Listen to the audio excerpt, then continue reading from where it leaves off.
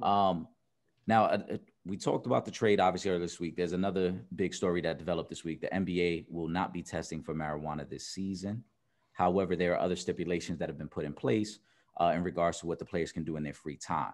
So it's a two-part question, Scoop. First, do you see the non-testing for marijuana being a long-term thing within the league?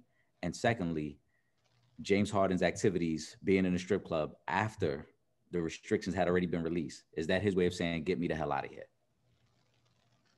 Your first question about Harden, I don't know. I think, and I don't want to speculate. I don't want to speak for him.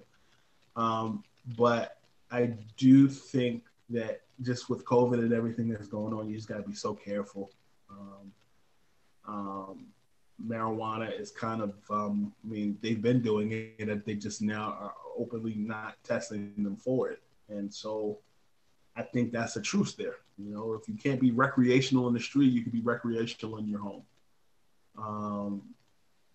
So I as far as your question about the future, I know some weathermen or women get in trouble for predicting the forecast. So I don't want to misspeak, but I do think that it's something that they should consider. I think for as much as players, look, two things. One, as much as players are already doing it and not getting caught, or they know when their testing day is, they should. Number two, if they decide that they're not going to test anymore, I think that the NBA, from a Players Association or Retired Players Association perspective, should retroactively refund all of the players who got fined for marijuana use.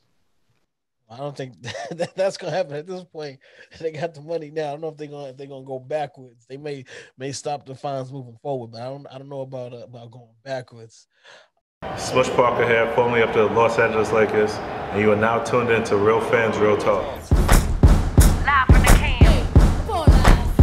By the can. This is Real Fans, Real Talk. Real fans, real talk. We as real as you thought. Real